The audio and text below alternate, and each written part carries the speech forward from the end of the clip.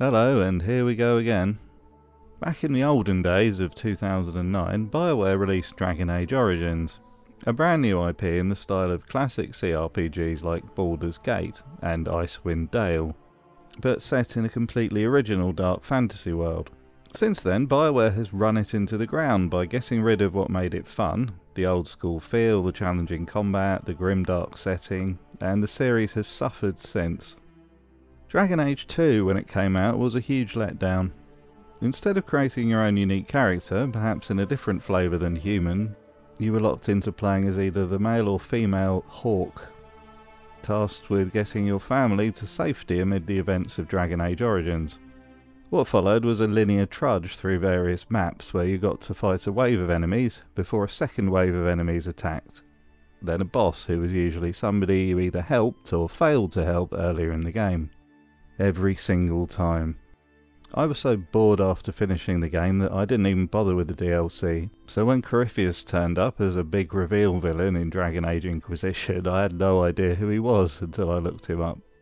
Inquisition at least let you pick your own race and character, but it was a huge open world mess that betrayed its MMO origins at every turn. I finished the game, but it was an effort as I found the combat way too arcadey and the companions cold and unsympathetic. And now we have the upcoming Veilguard. Hopes weren't high, as it was, what with lead writer Patrick Weeks declaring that the nasty, icky blood magic would no longer be usable by the player because it's the key to a lot of nasty stuff we aren't interested in having heroes do. Yes, he looks exactly the sort of person that would say something like that. The reveal trailer was underwhelming, what with the Fortnite-style graphics and the ugly character designs. But don't worry, the hair is now ultra-realistic, as if anyone gives a shit about hair physics other than 12-year-old girls. Also, every companion is pansexual now for some reason. Not sure why this needs to be a thing. Romance options in RPGs have always been cringe, and to the detriment of the story usually. Baldur's Gate 3 kind of got it right, I suppose, but I could have easily done without it being in the game. Pre-order sales of Veilguard have been described as piss poor, which is hilarious in its brutal honesty. I can't say I'm surprised.